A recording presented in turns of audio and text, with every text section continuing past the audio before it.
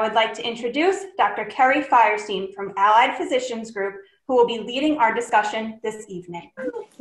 Hi, I'm Dr. Kerry Fierstein, Chief Executive Officer of the Allied Physicians Group, practicing pediatrician for over 30 years, mother of 3, and now grandmother of 1. This little one was born at the start of COVID when we started our webinars. He's now almost 6 months old. He's 6 months old today, as mommy corrects me. We spend so much time trying to get pregnant and thinking about being pregnant that I thought it would be nice to remind everybody where you're going with this and how much fun you're going to have soon. And now, as is a grandmother's prerogative, I am going to give him off to his mama. So having a new baby is so exciting. It's a wonderful time, but it's also a little bit scary. Everybody wants to do the right thing, but who knows what the right thing is? Well, you've taken the first step today because not only are you going to learn a lot of great information, but you've picked a source, a trusted source of information. There are so many decisions as a parent that you need to make every day that you can't research everyone. You need to pick somebody that you trust and then depend on them. And Allied Physicians Group is an excellent place for that. We have lots of education you can check on our website. We also have 33 offices across Lower New York State. If you choose one of our offices, you know that all of the doctors there are independent. There's an owner on site who's going to be helping you. All of the doctors, before they join us, have been pre-screened for quality. We're all level 3 medical homes. And then there's ongoing quality that goes throughout. So tonight you're going to learn a lot of cool things, and I'm going to introduce our panel to you. So it's me, Dr. Svitek, Dr. Jassey, and Dr. Goldstein, and I'm going to let them introduce themselves. Dr. Svitek?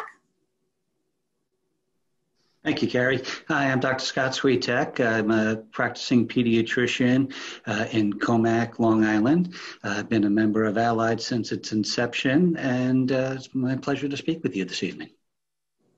Dr. Jassey. Hello, everyone. I am Dr. Johnathan Jassey. I am a pediatrician in Belmore, Long Island for the past 13 years, and I'm a father of 3 daughters, 13, 11, and 8. And everybody's in for an incredible journey, and congratulations to everybody out there. Dr. Goldstein. Hi, I'm Jamee Goldstein from Monroe, New York. We are the northernmost of the Allied practices. There are 6 doctors in our group, and I'm proud to have been a member of our group for 17 years and a member of Allied for 7. Congratulations. This is going to be a phenomenal ride for you guys. Thank you, everybody. So Dr. Jassey, would you like to kick us off? Sure. All right. So there's going to be a lot of good information that you guys are going to learn tonight. So off the bat, I always like to tell all of my new patients that all the advice that you are going to be getting from everybody, your pediatrician, other doctors, family, friends, you're going to eventually take all of that information and mold it into how you are then going to be raising your own child. So we're going to give you a lot of good information out there that should be very useful. So first, we're going to talk about some feeding, which is a lot of everybody's big question, especially for a brand new parent that is kind of foreign to this, and how much should we be giving, how often, and so forth. So first off, let's talk about some hunger cues. And there's a lot of different type of hunger cues that you are going to be noticing on your own baby. You're eventually going to learn your really own baby's hunger cues, and you will learn so many different things about them. So whatever that we say, even on this end, you're going to learn it really yourself. But when it really comes down to it, some signs of some hunger cues, number 1 would be rooting. It's a very common newborn reflex for babies to have, where they could be rooting, going at the actual parent, whether it's nursing or going for a bottle at that point. But that could definitely be a sign of then hunger. So something to be looking out for. Putting our own hand to the mouth. That's a very common sign also, or sucking on things as well. That could be a sign of then hunger. As time goes on, as the months progress, eventually that could be signs of teething and stuff too. But in the very early get-go, that could be a potential hunger cue. And then lastly, crying. You know, that's unfortunately for all these babies, they don't have any other effective way to communicate with us outside of crying. And crying can mean many various different things. It could be discomfort, it could be feeling cold, it could be a dirty diaper, but it could also mean hunger as well. So again, you will eventually learn your own baby with these things. As far as how much, that's a variable answer too. You know, I feel like it really depends on how often a child is feeding, how much do they weigh, and so forth. But when it really boils down to it, in the very early get-go, we are not going to be really eating a heck of a lot as far as quantity. As far as frequency, it might be a lot more frequent. So as far as how much for a nursing child, they could be clustering, it could be every hour or two until the milk can come in, which can take a good week or two of life for that to happen. Then it's usually even every 2 to 3 hours to get the milk flow in. And so that could be 8 to 12 times within a good 24-hour period. And then after that, maybe in the first month, it could be every 2 to 3 hours, 2 to 4 hours. And that's more as far as nursing. As far as bottle feeding kids, in the very early get-go, it might be every 2 to 3 hours, or then every 2 to 4 hours at that point. But in the very couple of days or first week of life, it might be a half of an ounce, it could be a full ounce. And that's going to slowly increase as the weeks go on too, because as we keep on gaining our weight that we should, we're going to definitely need a lot more calories in order to keep on gaining that actual weight. So it's going to slowly increase. And there are some 1-month-olds that if they're bottle feeding, whether it's pump breast milk or then formula, it could be 2 to 4 ounces potentially, even 2 months, it could be 4 to 6 ounces. It really depends on the many aspects there. But as far as a nursing baby, usually an efficient nursing is usually about 15, maybe 20 minutes on then each side. And that will be once the actual milk flow will then come in. For me, I always like to then tell parents 2 signs, especially if we are bottle feeding, or even if we aren't, as far as if we need to be taking more, is if we are taking any sort of bottle, if we're taking the entire amount, and if we are looking like we want a little bit more, then that could be a sign you might have to increase it. Or if we're not lasting our usual length of time between feedings, that potentially could be another sign that you might have to increase the amount for each feeding as well. Now, how do we know if we're getting enough? Well, first off, is the baby feeling satiated? Do they seem satisfied? Are they sleeping? Are they lasting until that actual next feeding? So those could be some signs as far as getting enough at that point. But also wet diapers is really, really, really crucial. And that's a good sign for us if we are staying hydrated and getting enough fluids. So generally speaking, the first couple of days of life, it might only be a good handful of diapers. But generally speaking, once we're really getting enough fluids, we should be urinating at least 6 to 8 times within a 24-hour period. But for me, the biggest culprit that is telling us are we getting enough is how are we doing for every checkup as far as growth curves. And if we're really getting enough, the proof is really in that pudding right there on what the growth is showing us, and especially from a weight perspective, and then showing us that we are getting enough calories.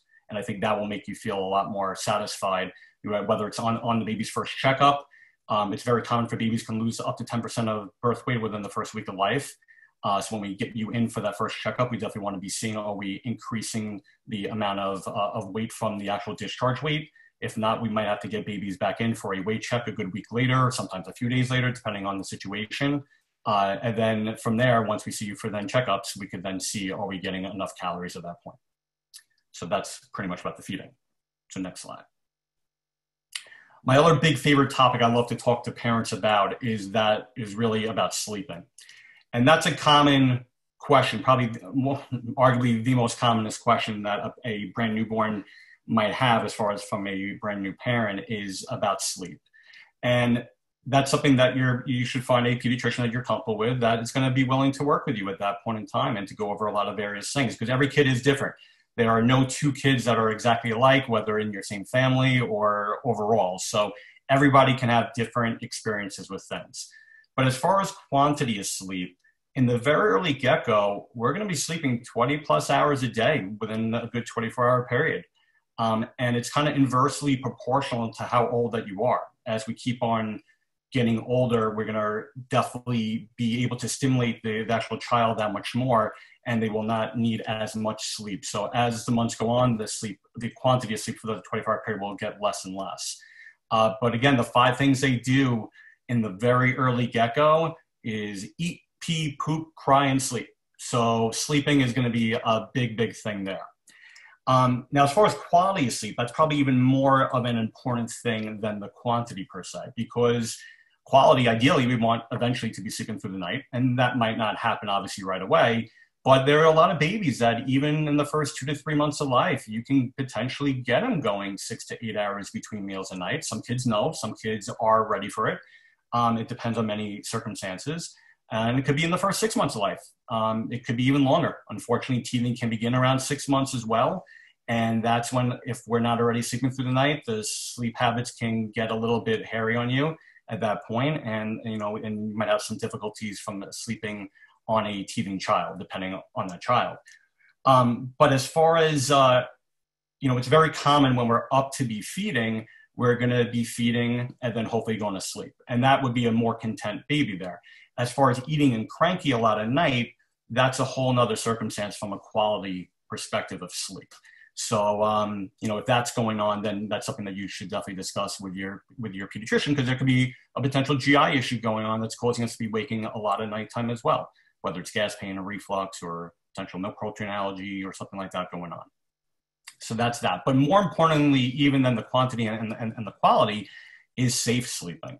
And that's something that any pediatrician would highly, highly recommend. So a couple of pointers on safe sleeping. Well, since the 1990s, the American Academy of Pediatrics came out with a Back to Sleep campaign.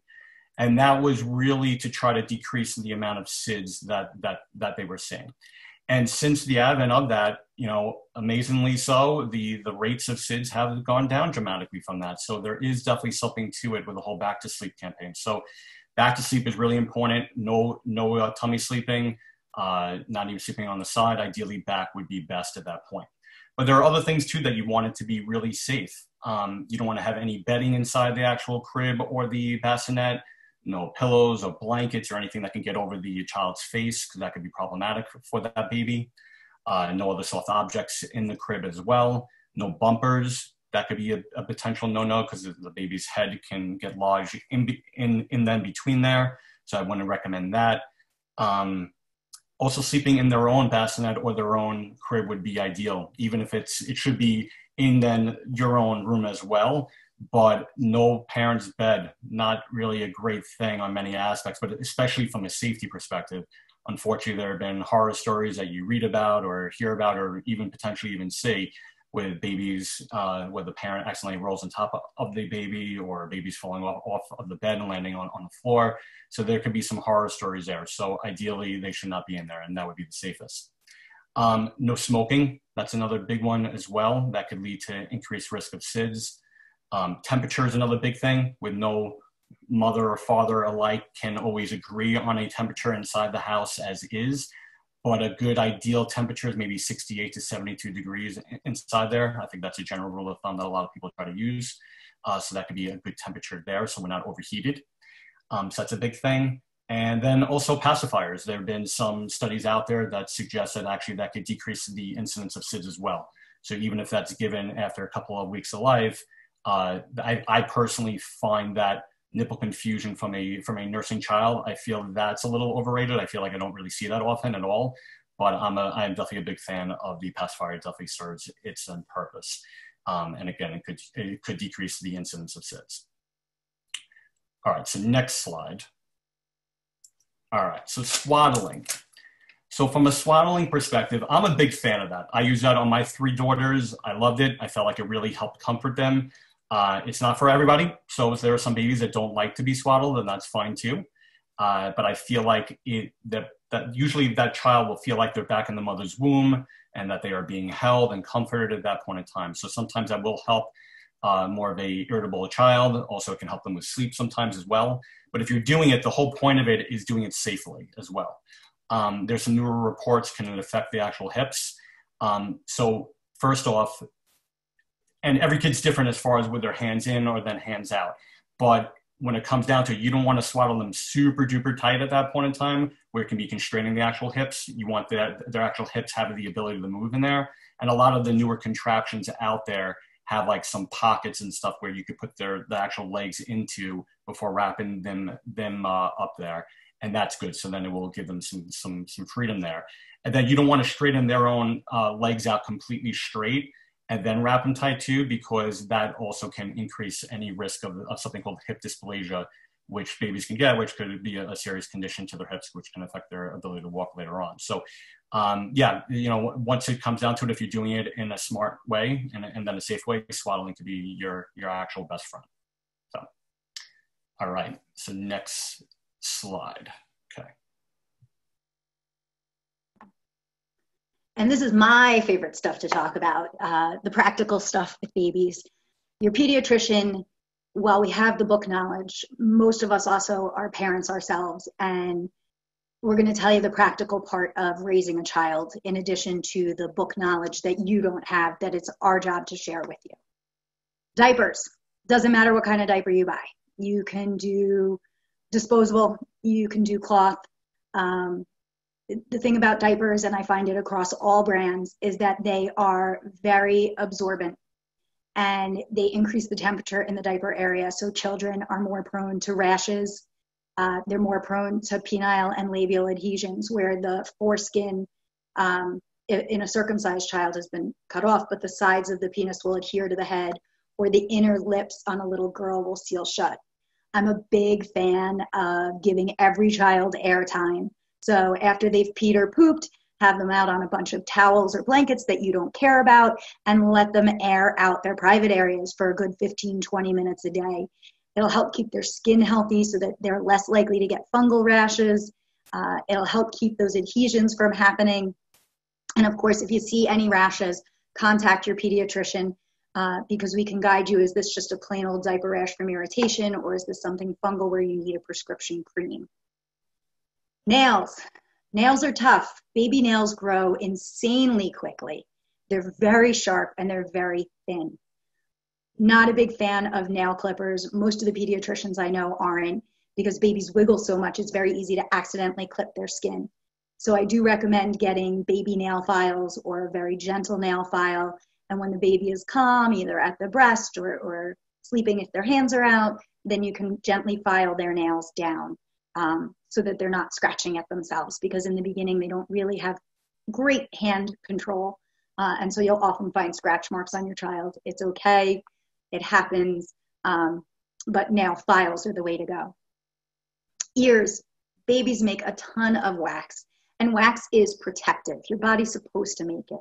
We don't recommend Q-tips. It can actually push the wax further in and create a wall where the sound can't get through so well, and it can affect hearing. So we recommend that when you're bathing your child, if you see wax coming towards the outer part of the ear, you just grab it with your pinky gently, or maybe a Q-tip if it's right there at the tip at the end. Otherwise, just wait for the wax to come out and know that wax is okay. Your umbilical cord, that can stay on for a couple of weeks depending on how deep it is in the skin. You don't really have to do anything for it. It will dry up on its own. When it does fall off, sometimes you'll see like a yellow, sticky tissue that's left behind. That's healing tissue. It's not infection. If it's there for more than a day or two, let your pediatrician know. Oftentimes there's something they can do to help speed up that healing process. If the area around the cord becomes red and hot, and when you touch it, your baby seems uncomfortable, or there's a very horrible smell or awful smell, contact your pediatrician immediately. That's something that needs to be seen. Do not give your baby a bath in submerging them in water until the umbilical area is fully dry. Circumcision. Most of the time it's an OB-GYN that does the circumcision in the hospital for you. It's not the pediatrician, but we get to see the circumcisions after, and it's a very common question. Did they cut enough skin? I assure you they know what they're doing. When you come to see us, the baby will still be having A&D ointment or an antibiotic ointment placed on the head of the penis with a gauze pad on there. And you may, as you're changing your baby, again, see that yellow sticky tissue. That's normal. It's healing tissue. Don't wipe it off. And then to prevent adhesion where the sides of the penis stick to the head as they're getting bigger, and there's a little fat pad down by their penis that makes the skin kind of rise. You want to put Vaseline on the head of the penis just to keep it nice and lubricated, and again, give them air time. Same thing with little girls. Little girls don't get circumcised, but you want to give them air time to prevent rashes and to keep the labia from adhering. You can do a little Vaseline or A&D ointment in the diaper area to help protect the skin and prevent adhesions. And one thing that parents of newborn baby girls often are not aware of is anywhere from day 5 to 7 after they've been born, they may have a little bloody vaginal discharge. I explain it to my parents as it's kind of like having a little mini period. Mom's hormones are withdrawing from the baby. Do not be nervous. It's normal. Baby vaginas produce a lot of mucus, and for maybe a day, a little bit of bloody mucus, that's to be expected. Lastly, baby skin. Their skin surface area compared to their body mass is huge. They lose a lot of moisture through their skin. So it's important that you keep them moisturized. I like A&D. In the beginning, you may find that they're peeling. They've been in a bathtub for 10 months. It's normal for that outer layer of skin to kind of peel off. Don't pick at it. It'll come off on its own. When you do bathe your baby, I recommend something gentle. Depending on where you live, depends on the water quality. Up where I am, we have hard water, so there are certain soaps that work better for the children where I am than maybe down in the city or Long Island. But talk to your pediatrician about what products they find work best for the children. Rashes in the beginning, super common. Their skin is getting used to being out in the world, so you may see red pimples that come and go. That's normal. Baby acne usually comes around 3 to 4 weeks. They'll get pimples on their chin, their upper chest, their back. Normal. But if you see something that you're concerned about, do not hesitate to reach out to your pediatricians. That's why we're here for you. Next slide. Okay, when to worry. Number 1, fever. Anything over 100.4 rectal is a fever. And in those first 6 weeks of life, that's concerning to us. There are various infections that a baby can get in those first 6 weeks of life that can be really serious. And because their skulls are wide open or because they're so little, they don't get the same response that children and adults have, you may not realize that they're as sick as they are. So if your baby feels warm, take their temperature rectally. And if it's 100.4, call your doctor. Even in the middle of the night, there's always someone on call for you to answer your questions and deal with emergencies. And in those first 6 weeks, fever's an emergency, okay? Don't give Tylenol until you've checked with your pediatrician in those first few weeks, and absolutely no Advil or Motrin. That's not okay until they're about 6 months old. Make sure that they're not overdressed. Overdressing a baby can lead to a fever or a presumed fever. So your baby really only needs 1 layer of clothing more than you're comfortable in come the fall and winter. So if you've got a baby who's wearing a snowsuit and blankets and it's 60 degrees outside, you've overdressed your baby and you've triggered a fever, which isn't real.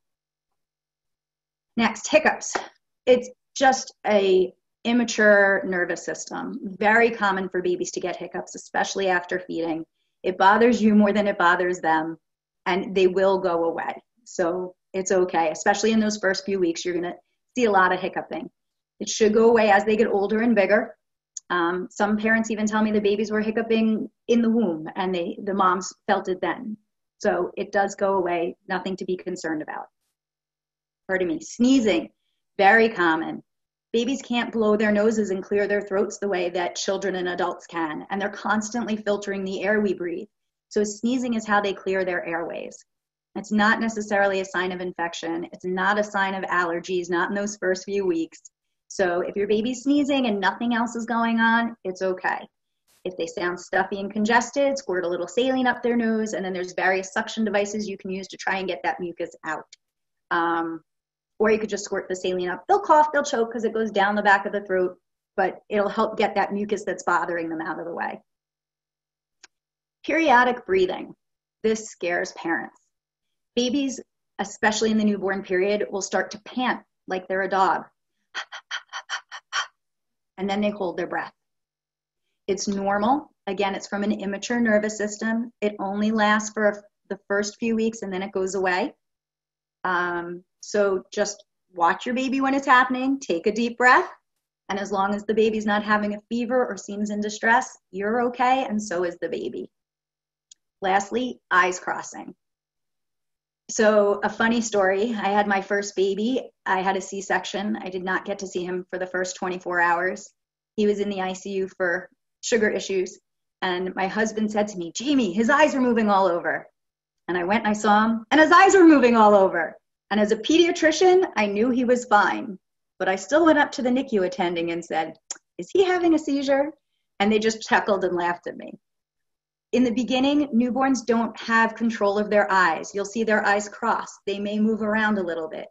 They can see only about a foot in front of them and in black and white. So unless you're really close, they're not really going to focus. So it's okay if the eyes cross or move around a little bit. Relax. As the brain matures, their eyes will start to focus. Next slide. Okay. Okay, that's me. Hello, everyone. When I was talking to my family that I was going to be participating in this webinar, I told my son the topics I was talking about. And when he heard that one was how to choose a pediatrician, he said, make it short and simple, choose me.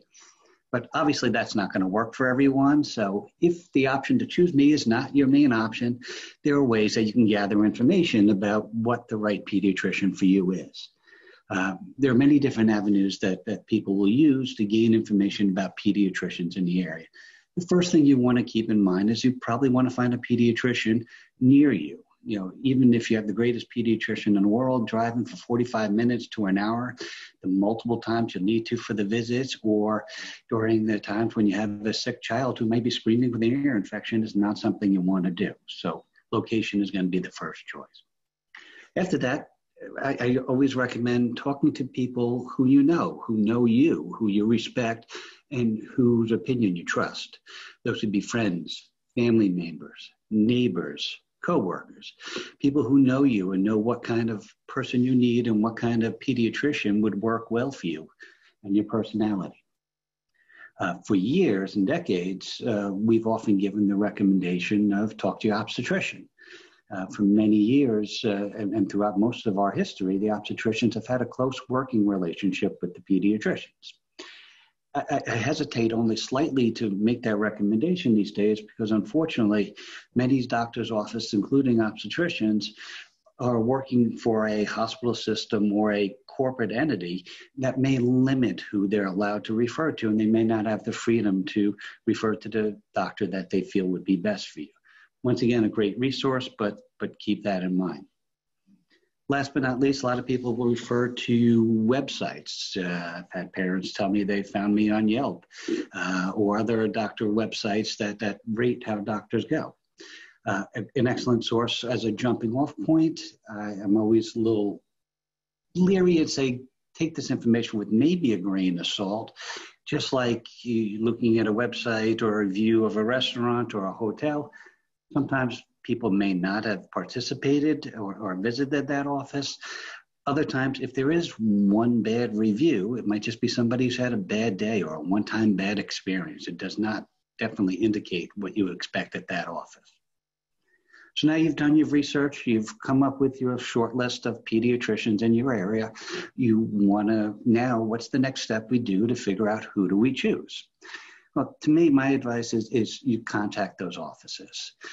Most offices, and I believe throughout all of Allied, we all participate in what we call either prenatal visits. In my office, we call that the meet the mom or meet the parent visits, where you get a chance to come into the office. You get to see the layout of the office, how it looks, parking. You get to meet some of the staff, see are they happy, friendly, welcoming, or are you going to feel comfortable there?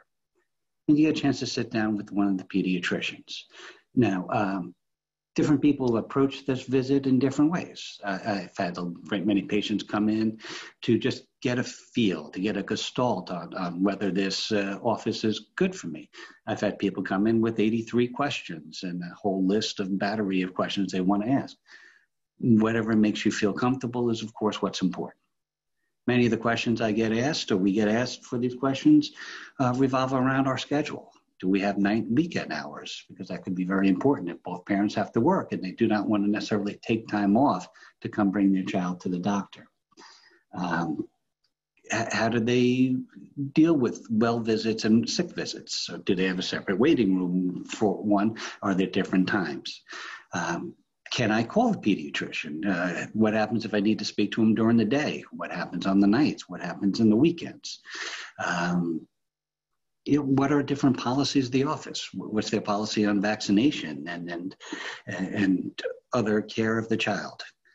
Long and short of it, the whole idea of these visits are to try to get a feeling that you would feel comfortable with this office, to be a partner for you. And that's what we're really trying to set up, is a partnership for many years with our goal of helping you raise a happy, healthy child. Okay, next slide, please. Okay, now you've gone through all that and you've found your doctor. You've decided on the pediatrician. You've gone through your pregnancy and you're now in the hospital. You've just had a beautiful, perfect pregnancy, no problems. You've had a beautiful delivery. Everything's going great. It's time to go home. So now we got to talk about visiting the doctor. Usually the first visit is within 2 to 3 days after being discharged from the hospital. Oftentimes that time frame may vary depending on how things go in the hospital. Sometimes if there's concerns with the baby, they may not be feeding enough, they may have lost too much weight, they may be jaundiced, have a little bit of yellowness of the skin. That gets the doctor that sees them in the hospital a little bit concerned and may even want the baby seen the day after they go home. So we will usually follow the lead of whoever is the doctor that discharged, whether it's one of us or whether it's a doctor from another hospital that is doing the discharging and seeing the baby. After that, we'll see the baby, as I said, usually within a couple of days of going home. And this visit is very similar to pretty much all of our well care visits. So the first thing will happen is the child will come on in. And can we actually get to the next slide? Yeah, good. Child will come on in. You'll be brought into a room. Somebody in the office, usually a medical assistant or a nurse, will then bring the baby, do our objective vital signs, do the measurement of the height, weight, head circumference, probably temperature, ask if there's any concerns, and then set the baby up to be seen by the doctor. At this point, we come on in and we do the next few stages of the exam. The first part of it is a history. It's to the point where we ask you tons of questions. How's the baby doing? The questions usually will revolve around feeding, sleeping, some of the things you've heard from the other doctors so far that are going to drive you crazy as a parent. Bowel habits. How are you doing? We'll often be talking to the mom and dad. How are they doing? How are they dealing now being up 24 hours a day seemingly with this child? At this point, you will be given hopefully plenty of time to ask questions and bring up your own concerns and point out issues that you may have so that we can direct that when we examine the baby to make sure everything's okay. After we go through the history, the next part is we do a thorough physical exam. From head to toe, we'll examine the baby, look in the eyes, ears, throat, listen to the heart and lungs, examine the belly, and more importantly, as Dr. Jassey will say, we will examine the hips to make sure there is nothing called hip dysplasia, which is a dislocability of the hip. When we're done with the head to toe exam, then we get to the part of the visit that I believe is probably the most important, which is the anticipatory guidance. This is where we will give you advice and talk to you about things to expect, how to keep your baby safe, talking about feeding advice for not only today, but also what you can expect going forward between now and the next time we see you. Safety issues, not only for today, but once again, as your baby develops, what you need to be watching out for and keeping them safe. At the end of this first visit, I always put in one simple line that I tell every parent, and I have a simple rule in my office. There is no such thing as stupid questions from new parents. You've never done this before. You may have read books, you may have watched videos, you may even have participated in a webinar like this to get information. A lot of the information will make it seem like going home with your baby is going to be black and white. In reality, you're looking forward to many years of grayness in your life. Nothing will be black and white. So that's the first visit. Over the next couple of weeks, we will often see the baby 2 to 3 times to make sure that they're gaining adequate weight, that they're feeding well, that they're getting the nutrition they need. And after that, over those next couple of weeks, when we're certain everything's going well, we'll be satisfied. Usually in one of those visits, about 2 weeks of age, we'll do the first of our screening analysis, and that is our maternal postpartum screening depression. depression screening, sorry. It's amazing how often you would find out that the pediatrician is the first one to actually diagnose postpartum depression in a mom. They think everything's going well. We'll ask them to fill out the screen. We'll see something that concerns us, ask the parent, and the mother bursts in tears, and we know we have an issue. So then what we do is we work as a team with us, mom and dad, and then we'll even bring in the gynecologist, obstetrician, to work as a team to make sure the mom is okay. Because if the mom's not okay, the baby's not going to be okay. That leads us to our regular visits. After that, we have several well child care visits throughout the first year of life.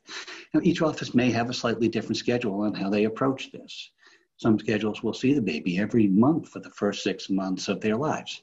Others may follow the American Academy of Pediatrics recommendations, which is 1 month, a 1 month visit, 2 months, 4 months, 6 months, 9 months, and a year. Each one of those visits are pretty much similar to what I explained before, with the history, physical, anticipatory guidance, explaining what to expect for your child between now and the next visit, so you know how to keep them safe and happy and healthy.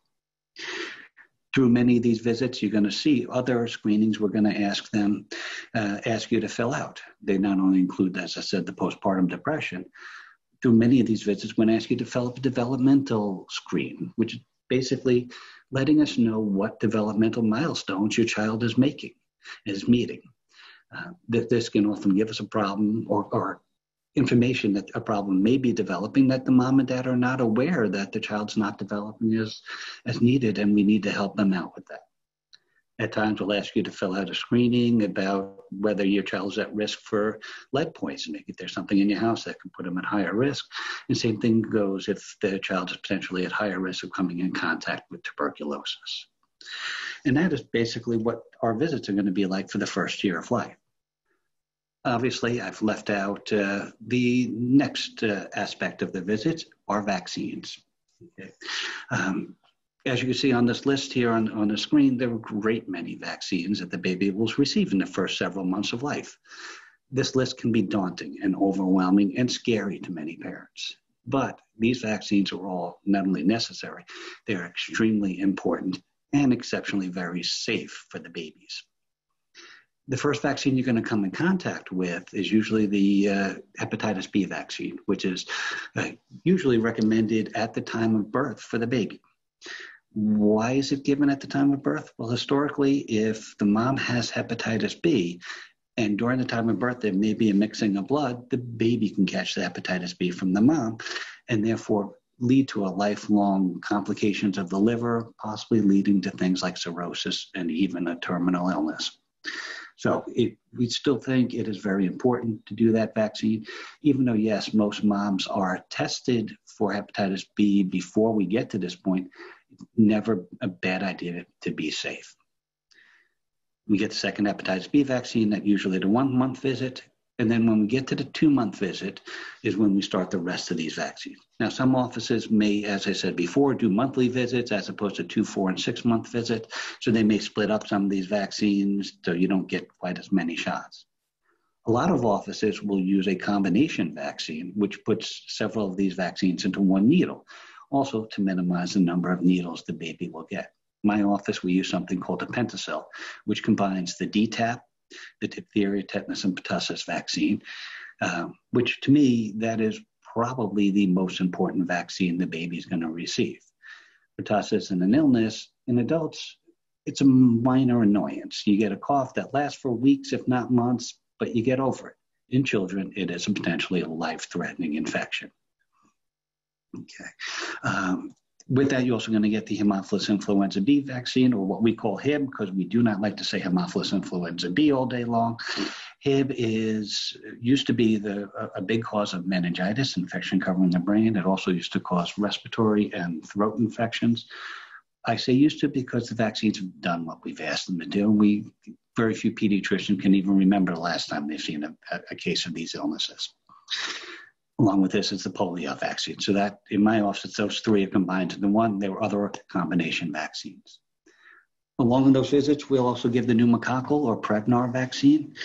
Pneumococcus also was a common cause of bacterial meningitis, infection covering the brain.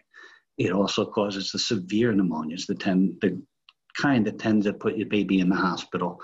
It also used to be a number one or very big cause of children getting admitted to the hospital, which was a blood infection called bacteremia.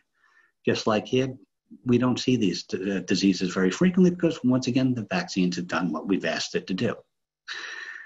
Last in these visits, we will give an oral vaccine called rotavirus. Long and short of it, rotavirus is the most severe stomach virus out there. It is one of the big reasons children would get admitted to the hospital. So they would get rotavirus, get dehydration, and need to be in the hospital for IV hydration. So these are the routine vaccines you would get either at 2, 4, and 6 or some variation of those months.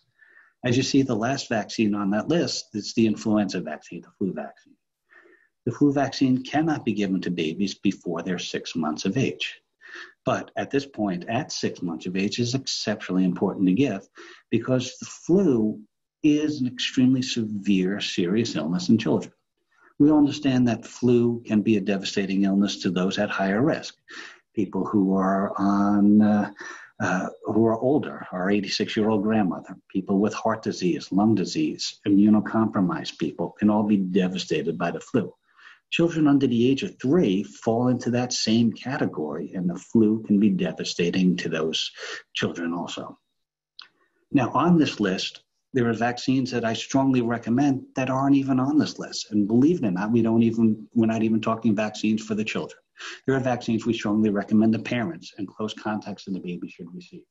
And they are the Tdap, which is the adult version of what I said before, the DTaP, which is the adult tetanus and pertussis, and also the flu. Why? Well, our baby's not going to be protected against pertussis for the first 6 months of life until they've gone through this primary series. And we do know pertussis is a very common illness in the adult world. Unfortunately, most of us, if we got pertussis vaccine as a child, it didn't give us lifelong protection, and therefore we're at risk of it. Once again, it's minor to us, but spreading it to the child can be devastating. The flu, since we cannot give the flu until the shot to the baby is 6 months old, that could be an entire flu season. A baby born now, by the time they're available to get the flu shot, the flu season will be virtually over. So they'll be going through a whole season without protection. So with these two, our hope and our goal is to cocoon or bubble around the baby that everybody in close contact has these vaccines to dramatically decrease the risks of the baby coming infected with these illnesses. And next slide. Okay, so that's me again. All right, so we're going to talk about a very common and a worthwhile topic nowadays, obviously, with COVID and newborns. So thankfully, so far in the 6+ months that it's been here, I have not seen one newborn with it, thankfully. And it's a pretty rarity for that to happen. So still have to have our guard up and be on the lookout for things, especially as the rates are slowly increasing. But a couple of factors about COVID. First off, the transmission to neonates right now is really thought to be more from respiratory droplets. Thankfully, right now, there's most of the data out there. It's really unknown if there's any intrauterine transmission or going through the placenta. So thankfully, that's not a common thing as of right now that's being seen. For any pregnant mother going to the hospital, just like for any other procedure, they are being tested for COVID to see if they have it. And if they do, if they are COVID positive, then the baby's getting tested at 24 and 48 hours of life via a nasal swab. But again, thankfully, I have not seen any of that at this point in time. But even if we were positive, doesn't mean that you can't get involved in the feedings or the baby being near you. You might have to obviously put on a mask and wash your hands well and so forth. But if that happens, I'm sure that the hospital will tell you about what their policies are. As far as some signs for babies, just like for anybody else, they could develop a fever. They could have some upper respiratory symptoms with a runny nose or congestion or coughing. It could be a little bit lethargic. It could be breathing a little bit fast. From that end, you could have some vomiting and or diarrhea. You can even have more of a poor feeder as well. And those are some symptoms. But thankfully, the majority of babies with it are really asymptomatic or for the most part have a very mild disease.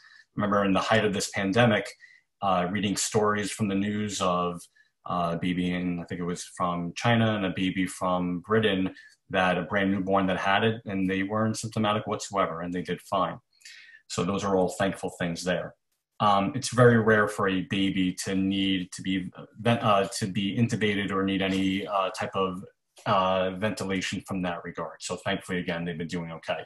Now, some neonates that could be a little bit more at risk, whether prematurity or if they have any underlying medical problems, they could be a little bit of an increased risk of them more severe illness. But again, they've been okay.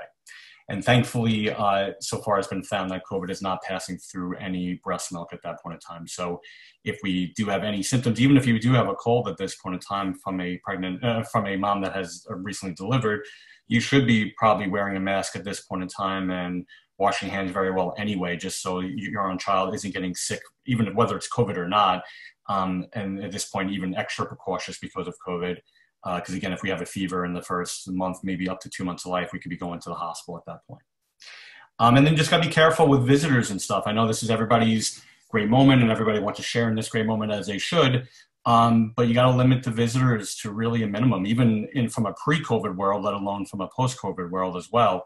For the cousins or close family friends that want to share in this great moment, now might not be the best time. You have a lifelong as far as memories to be made here. And, I wouldn't really recommend that. You can definitely take the baby out on walks and enjoy the weather while we still can. I think the fresh air is obviously good there. But grandparents, obviously, they're going to want to be involved in this, as they should too. So at this point, whether you're doing things outside with them could be good. If they're coming inside the house to help out, which is sometimes very needed, whether if they have to wear a mask or put on gloves or wash or end up washing their own hands well, that would probably be a good idea as well. And when it comes down to it, you have things that are in your own control and things that are out of your own control. And things that are in your own control is other visitors that we just said on who you can avoid coming over. But things that are out of your own control is if you have another sibling back at home and now they are sick, whether it's COVID or not, what are you going to do? Are you going to ship that actual, child out now for a full 8-week time frame? It's not feasible at that point. So whether if you do have any support and any help with family or friends at that point, if your other sibling is sick, if they have to take the baby or take the actual sick kid to be taking care of them, that would be, obviously helpful. And if not, then if you have to just try to separate as much as possible, you can only do so much there. But obviously, if you're having some of those issues, definitely talk to your pediatrician about that. All right, so next slide.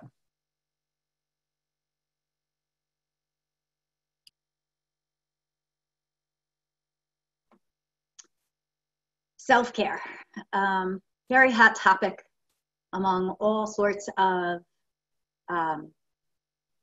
work-related backgrounds, taking care of yourself in your accounting field or as a teacher or as a doctor. Most important time of your life for self-care is as newborn parents. You're gonna wanna do everything. You will potentially feel a lot of pressure to have the perfect house and make sure the laundry's done and that the refrigerator is full and that you're cooking home-cooked meals and that your baby is changed immediately and nursed immediately. It's not gonna happen. It's okay to let the baby cry for a few seconds if you need to turn off the stove. It's okay if the laundry doesn't get done. It's okay to take the nap. If you're tired and your baby is sleeping, take advantage of that time to go lie down and rest yourself. Mom, dad, 2 moms, 2 dads, whatever your family combination is, you need to rest and take care of yourselves. If you're not resting and taking care of yourselves, you're going to be miserable and your baby's going to pick up on that. It's also going to lower your immune system so you could potentially get sick. We don't want that to happen. Take the time to rest. It's okay if the laundry piles up. Take the time to go outside and go for a walk, like Dr. Jassey said. If it's nice out, take the baby out. Fresh air is good for babies. Don't let people come peering into the carriage and cuddling the baby and touching, but go for the walk. Get that fresh air. Talk to friends on the phone. Take the nap. If you have support nearby, be it a family member, a really good friend, and you're just exhausted, call them up, ask them to come help you. Let them sit on the couch and fold the laundry for you while you take a nap.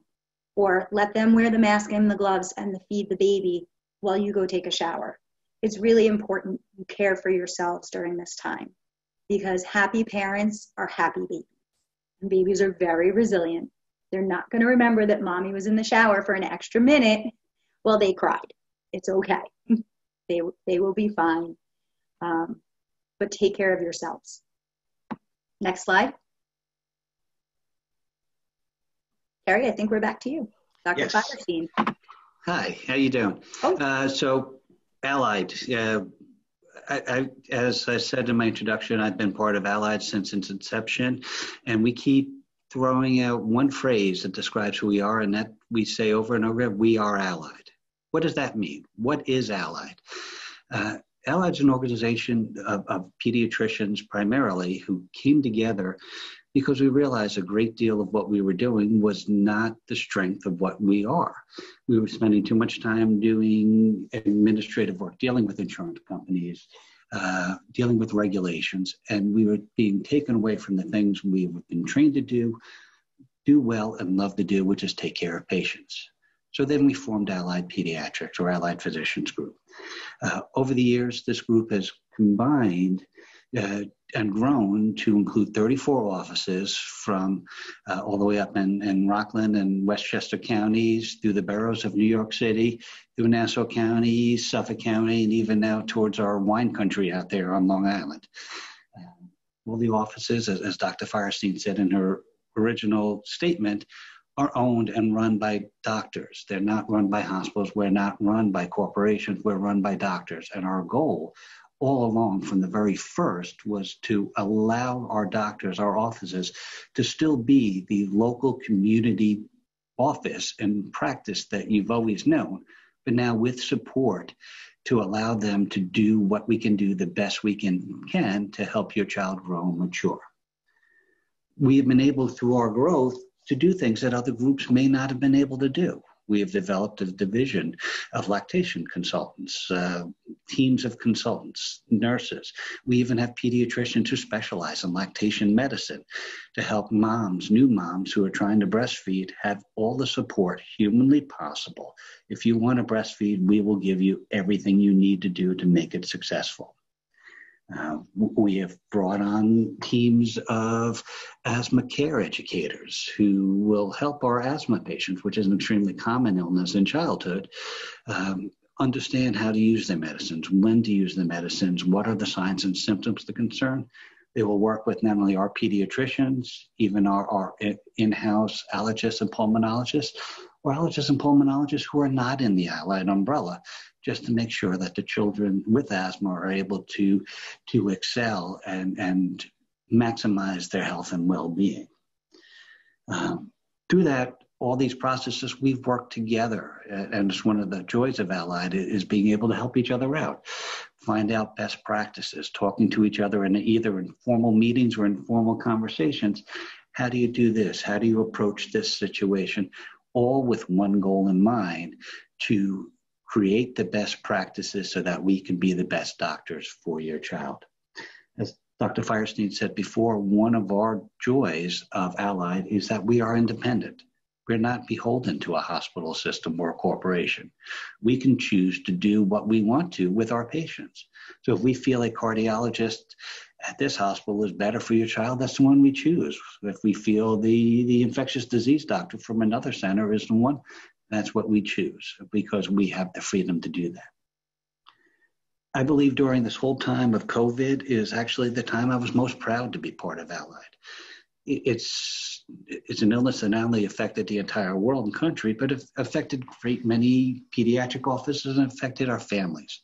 And with it, we were able to come together and figure out the best ways to keep our families, keep our patients safe, whether it's how to structure the office, how to structure your day, how to make sure that the children are brought in and receive the care they receive in the safe way possible.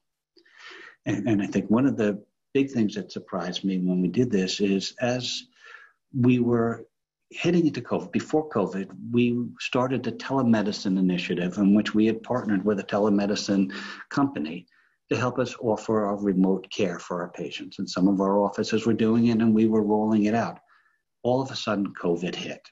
And we realized that this was going to be an extremely important platform for our patients to be able to interact with us, for us to offer care in a safe way for our patients. And through the hard work of our executives, our staff, and our doctors, we got every office, every clinician, every provider up and running on the on the telemedicine and excelling at it within days. It was truly warp speed. Yeah. And I will admit, before this happened, and Dr. Fierstein knows this, was not a big fan of telemedicine before COVID hit. I guess I'm a bit old school, or my kids will tell you I'm just a bit old. I still like the hands-on examining of the child and looking at them, but I've come to realize that even as we're not needing it as much because the fear of COVID has dampened a little bit, and our office are now fully up and running again, that there will be a place for COVID, whether it's to take care of the parent who just doesn't feel comfortable coming to the office or cannot because they have 4 other kids and they can't get them all in, or they don't have the support to take care of the other children, whether it's inclement weather or just they can't do it. Certain processes. We have a great many children with educational issues, psychiatric issues, that we will be helping them maintain their medical regimen and the therapies they will receive. And we frequently have to have them come on in so we can see what we're doing works. And telemedicine is beautiful for that, so that we can actually continue our care with them and they don't have to come to our office. And this has worked out great for the kids who are going to college, because now we can continue taking care of them and making sure that our treatment regimen has worked for them and the changes they've had to go through if and when they actually get a real college experience. Long story short, telemedicine is not going to change. It's not going to take over what we do and make the use of the in-office pediatrician. It's just, once again, a tool we have to help us provide care and well-being to our patients. With that, I'm going to turn it over to Dr. Fierstein for the Q&A session. Thank you, Dr. Peck and Dr. Goldstein and Dr. Jassey. This was really wonderful. And while I knew the answers to all the questions that we asked, it's always interesting to me to see everybody's little take and how they do different things. We are going to do a few questions. I answered a bunch while things were going on, and we don't like to keep people too long. But I did want to say that while we all can't go to see Dr. Svitek in Comac, there are a lot of allied physicians all over Lower New York and going into Monroe. If you go to the website, you will see where all our offices are. There is a search engine where you can look to see based on your geography. There are also more of these newborn webinars that we have videoed over the past few months. So if there's a different office that you might want to go to, there might be a video with that doctor on it or one of the doctors there. That might be interesting. Also, each doctor, like I said, does things differently. You might find that helpful. Dr. Jassey mentioned swaddling. I've done a series of baby basics with my newborn grandson, and one of the videos I have is on swaddling. I am also a really big fan of swaddling and doing it right. And if you follow the video, you'll see how to do it. And there is also an advanced swaddling technique that I will just tease you about, and you could go check it out for yourself. We also do the newborn exam, the 1-month exam, the 2-month exam. And there's a lot of educational content on the website. So even if you're not able to go to an allied office, you may find that that's really helpful as well. So I did answer a bunch of questions. I didn't have enough time to type the answer to this one. So I'm going to give this to Dr. Jassey. How long should a baby sleep in a bassinet in the parents' room before moving to their own crib and room? Okay. As far as the bassinet, it's really when they start to outgrow it, which generally, or when they are also looking to be rolling over, which generally happens on average maybe by 4 to 5 months at the latest, is usually once they start rolling over. So once they're really looking too big in there, or they are really rolling over and they don't have enough space, then going inside the crib would be best. At that point, it should still be in the parent's room. Newer studies are suggesting potentially even in the first year of life. At least for the first 4 to 6 months of life, I think would be good. And once I feel like they're sleeping through the night, I personally feel like that is an okay avenue on when they could be in then their own room, because even if you have a monitor next to them and they're technically still, next to you at that point in time, I feel like at that point in time, once they're sleeping through and they feel content, that would be definitely an appropriate avenue at that point in time. So then, if you are moving around at night or if you have to go to the bathroom, then, hopefully they aren't such a actual light sleeper that they might be waking up at that point in time. But generally, probably for the first 4 to 6 months of life, they should be in your own room at least. So that would be my answer to that one. Okay, good answer. Dr. Goldstein. So Dr. Svitek did a great job about explaining what all the vaccines are for. But given that we're all staying inside and everybody's masked, do you think it's really that important to follow them, the way it's supposed to, or can we delay them a little bit? That's an excellent question. I'm in an area where there is an interesting population that was, until recently, largely unvaccinated. And we've seen measles and we've seen mumps, and these are diseases that were pretty much eradicated in the United States because of vaccines. My own husband had varicella meningitis a few years ago, and I almost lost him. We're not of the age to have a varicella vaccine. We got varicella, chickenpox. And instead of getting shingles like an adult normally gets, it attacked his brain. And it's been a long road back. There are bacteria and viruses everywhere. Most of us as adults have developed some immunity to it through either vaccine or through having had the illness. But the germs can still be on us, in us. You may be a carrier and unaware. You may have gone out to the supermarket and touched the handle of the shopping cart and someone with pertussis coughed all over it and you brought that germ home. Vaccines are important. They save lives. You need to stay on schedule, even during COVID and quarantine. You don't want your child to get a vaccine preventable illness. Many of them are deadly or life-altering. So we recommend them. Keep in mind that the majority of us are parents, and we would never ask you to do something we did not do for our own children. But having seen how horrible these illnesses are firsthand through my patients and my own family, I beg you to stay on schedule. Wow, thank you for sharing that personal experience. I do think a lot of parents think, well, it'll only be a little bit, or only delay it a little bit. Or sometimes they'll even ask me, well, which one should I put off? And I always say, well, I don't know, which deadly disease can you promise me your child's not going to be exposed to, right?